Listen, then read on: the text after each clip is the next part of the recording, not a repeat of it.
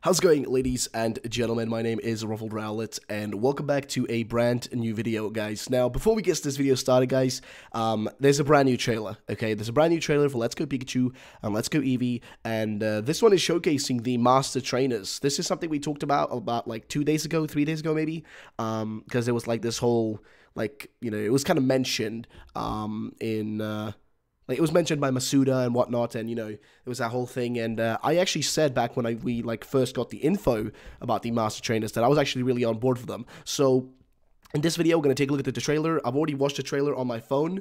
I was taking a shower, hence why my hair is so weird. I was taking a shower, and I came out, and I was like, oh, there's a brand new trailer. Literally, as I get out, I was like, oh, there's a brand new trailer. So, I checked it out, and I watched it, and I was like, dude, you know, let's talk about this, because I have a lot of things to say about this actual thing. Also, quick shout-out to Streamlabs for sending the hoodie over. It's their all-star program or whatever. I really appreciate the hoodie, guys. Thank you so much, Streamlabs, guys. Also, if you want to check out their program, if you ever want to stream or any of that sort of stuff and you don't know how to make layouts and Photoshop and stuff, use Streamlabs. I'll leave a link down below if you guys want to check it out. It's like a referral link if you guys want to check out like Streamlabs. It's not sponsored. It's just if you want to check them out, they're really awesome. Link going to be down below. But either way, let's get into the actual trailer, shall we? Which I have to mute and I have to put my face cam in front of it because, you know, copyright reasons. So, first things first. They actually did what I said for them to do, which makes me happy, but I have a little bit of a discrepancy, which I'll kind of get to, but let's see what we have here first. So let's start from the scratch. First thing you'll see is that the trainer is walking up to a female character who looks like one of the, like a lass, like one of those characters that are called like Lass Krista or Lass Sarah or whatever, right? It's one of those characters or trainer classes, and she's walking up to her. She's a Pikachu trainer, right? And she's in Viridian Forest. So these trainers will be all over the world, and they'll have their Pokemon above their heads. Now, will these be random, or will they be set spots? Like, will you be able to find all of them in a single day, or will it be timed, or how does that work? I'm really curious. So, to get into it right here, and they have a bunch of them. And I'll move my face cam so you guys can kind of see it better, but you got them right there. See? Master Trainers. Now, Master Trainers look to have several different Pokemon. They only have seemingly one Pokemon each that they're using. So let's continue here. So let's go. Logo pops up, and here you go. You got the you've got the trainer right there. Which is one of the, I'm not sure if he's an ace trainer or what he is, but he's using Charizard, right? So he's a Charizard master trainer. He's mastered the arts of Charizard, right? He's the best trainer at Charizard. So each is dedicated to training one Pokemon. We now know that for a fact. It's only going to be one Pokemon. I thought it was going to maybe be a team of the same Pokemon, but no, it's just that one Pokemon. Now, I see that same trainer up here, but with a green outfit. Is that related, or is it just the ones with the red? Because I think it's just the ones with the red, which is a little bit disappointing. That's what my disappointment comes from. I'm just like, hey, I would have loved it if they had, like, you know, colors that kind of match their Pokemon. So if it's a trainer that has a Sandshrew, for example, you know, maybe he would have some yellow on him, which he kind of does, but, you know, let's say that he wasn't, like, you know, the hiker or whatever, and he was just like this guy up here, and only had red on him. It just, you know, doesn't fit every Pokemon, but I think it's fine. It's a way to kind of distinct them, though it's kind of odd when you see this guy up here and then you see him again and he's like in red. It's besides the point, though. It's not that important. It's fine. It's no big deal. I like that they did something different with them and then just use basic trainers, you know, without any changes whatsoever. This is at least a change. So, for example, the kid up there, you'll maybe battle the kid, but he'll be in red and, you know, red cap and everything. So let's continue. You find these guys, which they can be inside as well. Oh boy, that's going to be interesting. Challenge them, which this person's got a Venusaur, with no items, one Pokemon only. Oh, that is badass. The ultimate duo. Okay, I like the way they put it. So I've already been like for this feature since they announced it. I've actually been for it. I've said like, you know, this is what we want from Pokemon. We want more features. We want more challenges. This looks to be challenging. You're taking on the same Pokemon plus no items and none of that stuff, right? You can't use no potions, no heals. It's going to be pretty interesting, right? It's going to be an interesting battle. Plus, these Pokemon seem to be, you know, keep in mind, this is post-game, by the way. This is after you've completed the Elite Four and all the gyms and stuff. That's what comes after. But I'm going to point out my problems at the end and not now. Because currently, I think this looks awesome, by the way. Let's continue. The Ultimate Duel, you've got Venusaur using, is that a Fire-type move? Or what was that? I can't really keep up with what these moves. That does not look like a move that's supposed to be on a freaking Blastoise. Alright. They use unexpected attacks. Oh my god, dude, are they gonna be using, like, electric type moves and shit? Because this is an electric type move coming out from Gyarados.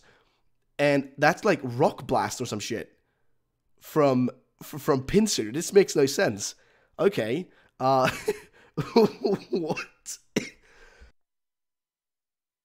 You can defeat each one. All right. And claim every title. So you go up here. Welcome to the Pokemon Center. Venusaur Master, Eleni. Cool. That is interesting. Huh. There's a little post thing here, which I want you guys to see, which is funny. Right here, you'll notice it as it comes up. And I don't know if you guys know the reference. I do, but let's see who can, recognize it before I say it. So you got Metapod, you got another Metapod, you got that kid, and boom. So I don't know if you guys know the reference, but Metapod used Harden and Metapod used Harden. If you don't know it yet, that's a reference from like episode 3 or something. I think it's 3 or 4. 3, most likely 3. Guaranteed 3. No, 4. Episode 4. Yeah, it's episode 4. Episode 4 from the Pokemon anime season 1 when Ash takes on Samurai. And Samurai is another trainer who lives in a forest, who just kind of, not lives in a forest, but he kind of roams the forest looking for strong trainers to battle. And he tries to find Ash, and he tries to battle him, and first he uses his Pinsir, and then he uses his Metapod, and Ash uses his Metapod, and they keep using Harden forever. It's the funniest episode. I love it. It was one of my favorite, when I grew up and watched it. I love that episode so much. So I do like the little reference here. Hey, it's fine. It's nostalgia. I get it. These games are supposed to be nostalgia. But let's continue to see what other stuff we have here in terms of news. So we head over to Cerebi, who seem to have more screenshots and stuff with more stuff and where we potentially can find these trainers, and also showing us more areas, guys. This is showing us more areas of the game. I don't know if you guys noticed this, but this is actually a good way to kind of figure out what some places look like. Like, for example, if we look at, right here, this is the Diglett cave, right? The cave that leads down into Diglett, and I think this is like Route 13. I literally can't remember this route, the name, like which number it is, but I know this is the Diglett cave up here, so we know that for a fact now and how that looks like. I think we've seen it before. This is the route right next to the route that leads into Pewter City, and the one right next to Viridian Forest, so to say. That's this one, because I think this is where you exit. I could be wrong. Is it, or is it not? No, I think it is, because I think you get out of the hole. I think you get out of the hole, out of the Diglett cave, and then you can find a house down there. Either way, let's continue. I think we do see some more areas which we most likely haven't seen. Also, this is in Lavender Town, so we know that the Lapras trainer is going to be in Lavender Town. You can kind of confirm based on these images, which is pretty cool. But yeah, so that's those. Now let's head over to the website and see some pre-release screenshots, which Cerebi always seems to have their hands on, which I don't know how they get these things, but hey, shout out to Cerebi real quick. Oh, sorry about my cough. I'm still a bit sick, so I do apologize about me coughing and being disturbing that way, or disturbing you that way. I do apologize.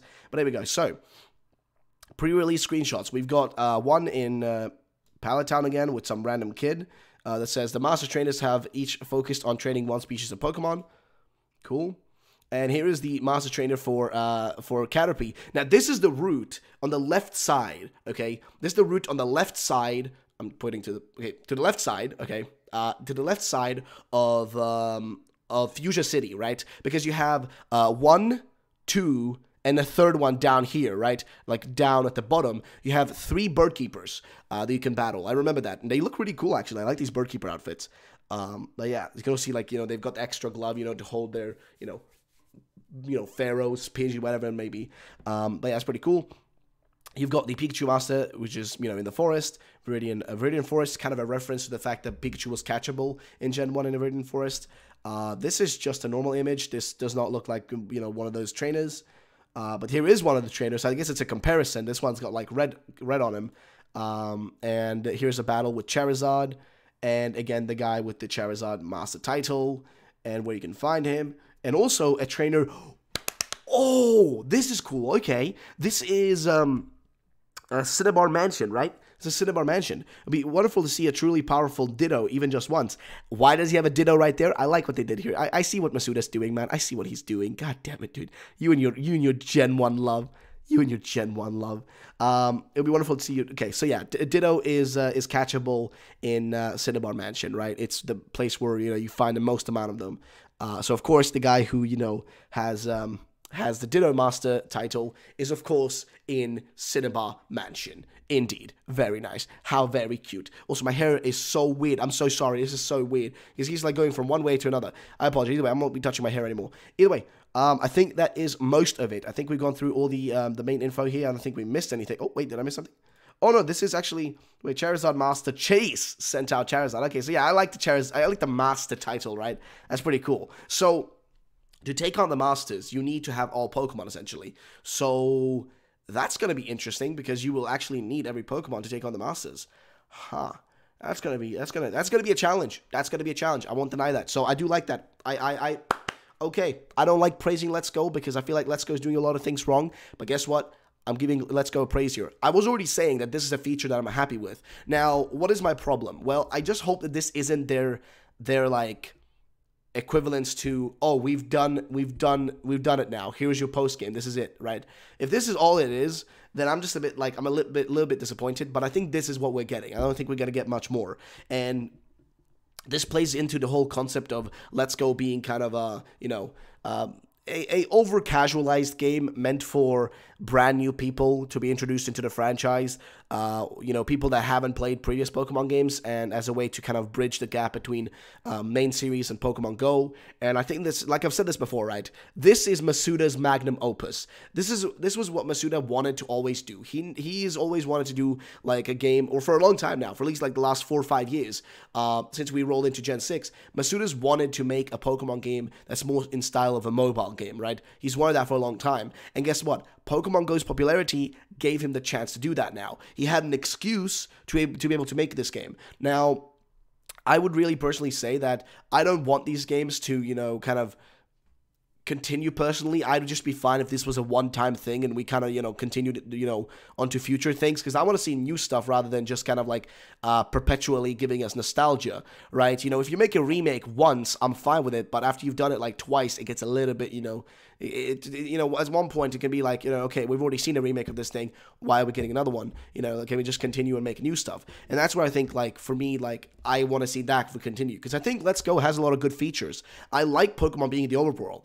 I like the co-op feature. I like the catch mechanic, but also just add wild battles on top of that. Combining those two together, you've got a perfect mix-mash, or like a mismatch, into a perfect kind of game. So personally, I'd say I'm on board for this. I'm okay for this, as long as it doesn't, again, as long as this doesn't affect future games, I'm okay with it. And if this is Masuda's magnum opus, let it be his magnum opus, the thing he always wanted to make, and let us move on to, greater strides in the future. So at the end of the day, guys, if you want to buy Let's Go, buy it. If you don't want to buy it, don't buy it. Just don't touch it. If you don't feel certain yet, if you're not sure, don't buy it yet. Wait until there are reviews. Wait until you know more about the game, and then decide. Don't just like randomly throw your money on it, or just disregard it 100% if you're like right in the middle, just because somebody tells you something. I would say do the logical thing and wait. That's just a better thing to do. Why just impulsively spend your money randomly just like this, on something that you may not even play or care about or enjoy, instead of just taking some time and waiting until the game is out and just checking reviews, because that's the best way to know. So yeah, for anybody who's not going to be buying the game, I'm going to be Let's Playing it on the channel on a live stream and also in video form, so you'll have content for it. I'll be breaking down most parts of the game, trying to kind of have a grand scope of the game before I give my 5 out of 10 or 8 out of 10 or 3 out of 10 and 7 out of 10 or 8 out of 10, whatever it may be, until I give my score, I want to play the full game and have my full general view of the game. So yeah, that's just about it, guys. Thank you so much for watching this video. If you enjoyed, drop a like down below. Also, sorry about my bed. Like I said, I'm sick, so I have not had the energy to do most shit. I do apologize about that. It looks like a mess. I know. It's because my baby brothers, baby brother and siblings and whatnot, they come in here, so, they always, mess around with shit, and they messed up my bed. I apologize about that. But yeah, so I haven't had the time to fix that right now for this video. Either way, thank you so much for watching. My name is Rolf Rowlett. Have a great day, and bye-bye, ladies and gentlemen.